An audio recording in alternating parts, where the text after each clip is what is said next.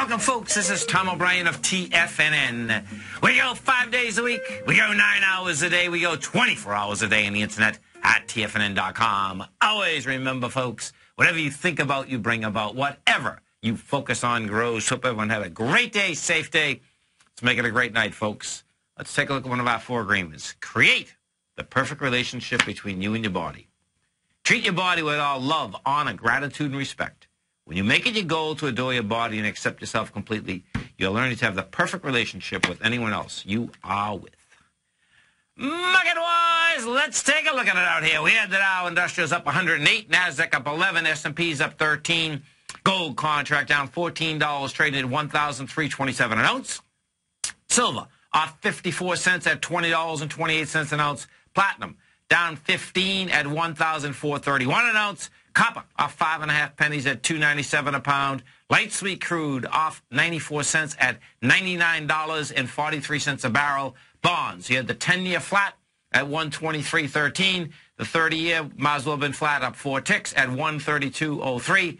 King dollar up 222 ticks, trading at 80.35. Euro down 55 at 137, and the yen up 10 at 102.42.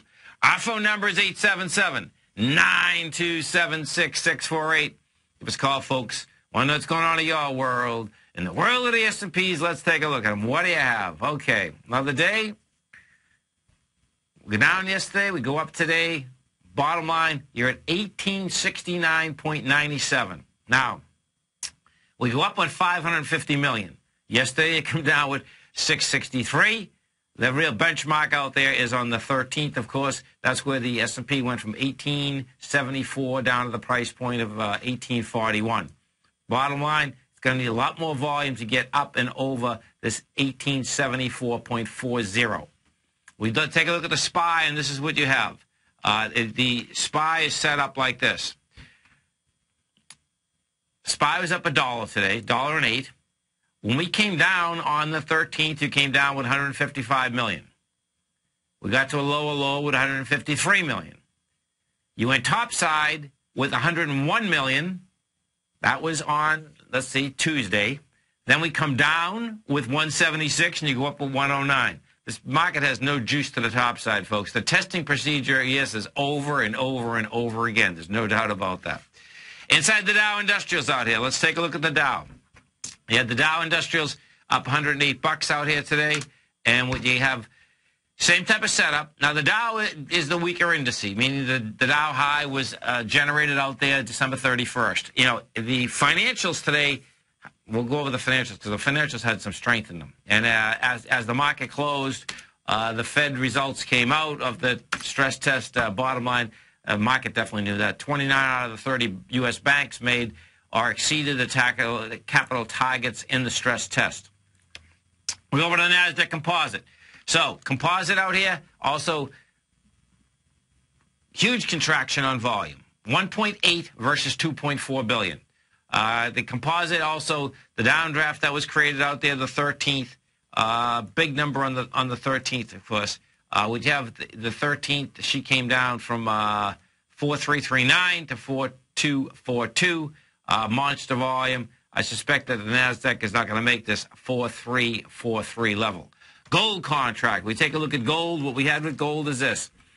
She comes down to a price point today of 1320, closes this level out at 1327, and it's going to be pretty cool because once I'm finished this update, I'm going to go with our man Rick in British Columbia. And bottom line is, folks, you got a little tiny doji in the middle. And the reason I'm thinking of Rick, we used to call him BGO man, then we called him Doji man. Bottom line, that very well is the halfway move. Now, if that's the halfway move, this is going to get really trippy in the gold market because that would set up the a run down to about the 1250 mark. Big number, no doubt. Bonds. We're going to take a look at the bond market. We take a look at the 10-year first. What you have, 10-year, you had a flat market out here today. Now, what you want to see, well, I want to see in the 10 years, I want to see the 10-year basically get into the lows, which is of yesterday, which is 124.24. I want to see that get tested. The 30-year looks to me like it's not even going to get close to busting that swing low. 30-year is just refusing. Actually, this is pretty cool, too. This is great. The 30-year actually tested the low of yesterday and rejected it. That's what it's going to take to get higher prices in those bond markets. Dollar index. The dollar, folks, just took off topside, had the force behind it. Second day with force behind it. Index is 80.35. She's on her way up to this 81.50 level. 877-927-6648. Let's go to Rick in British Columbia. Hey, Rick, what's going on? How you doing there? Well, forget the doji. I put actually phoning you about the XLF, which was powerful today. That's why I want to. It was big time. Yes. That's why I say, okay, where are we going with this? And no earnings, maybe the market's just going to follow like geese, until they top out, type of thing, right? But the gold contract, you mentioned that earlier, and I put the continuous contract on a weekly. Okay. And it looks to me like a lot of golds, forget Newmont because it had some bad things, but a lot of the golds are forming. I think we might get a little bounce in the golds here. Just you put a right shoulder on them, but a lot of them are just going back to the neckline because a lot of them had inverted head and shoulder formations, and gold had the same thing, and it's right around the 1250. 1260, and on a weekly, I see we broke that area on lighter volume as well. Okay. I don't know if you get the volumes on that. I do.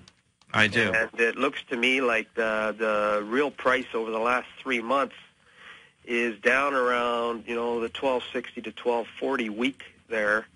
I think it was second. Yeah, 1230 it is. It's 1237 to 1267, right.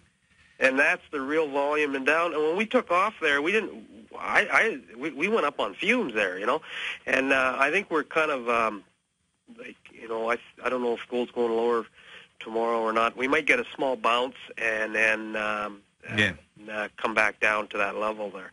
Now, I haven't really studied the XLF. I don't know if you're looking at too many of the financials, but it's probably worth our while to look at what was real strong today, and that was the financials. It was the only thing that was strong. Yeah. And that's not enough to basically, get the market to a higher price. But if we take a look at the XLF, there's no doubt. The XLF is up 35 cents today, folks. Where I suspect, can they get a little bit higher? I expect they will. But what you do have is that the XLF itself is running into just monster, 3 months from the 2008, 4 months actually. It's running in from June, going all the way over to September with just incredible amount of volume. You're talking about 3.1 billion, 5.6 billion, and 6.2 billion, If we go over, let's go over to J.P. Morgan, because J.P. Morgan is the largest. Well, actually, I better check this again. 1 second, hold. XLF. Because this does move around a little. XLF. What we're checking, folks, is what the largest weighting is right now inside of this. Oh, okay, so Wells Fargo is the largest weighting right now. Oh, it's really the same. J.P. Morgan's 8.0%, 0.5%. Wells Fargo is 8.42%, and Berkshire is 8.1%. So let's go to Wells Fargo first. WFC.